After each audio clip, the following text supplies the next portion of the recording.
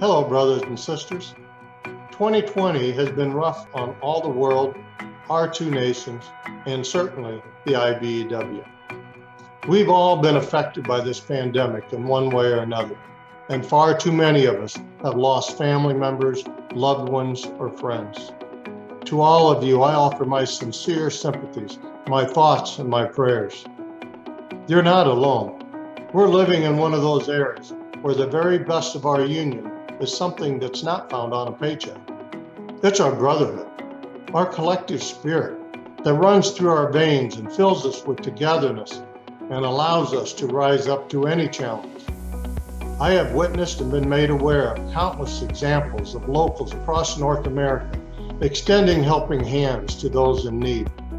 And when I say a helping hand, I'm talking about quickly building what are essentially mass units for medical care providers. I'm talking about restoring our electrical grid when hurricanes and fires add to the misery in many areas, as if the pandemic wasn't enough.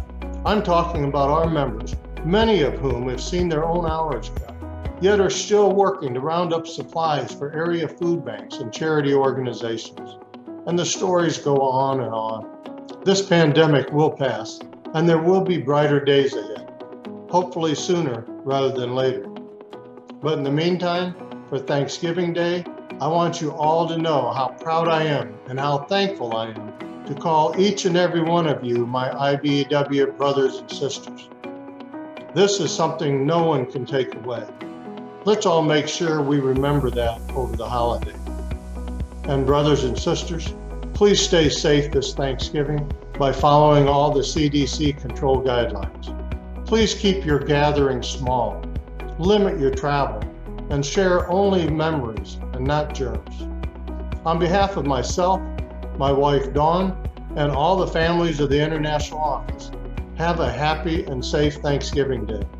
We wish you nothing but the very best. That's all for now. Thanks for the click, and remember, every hour counts. See you again soon.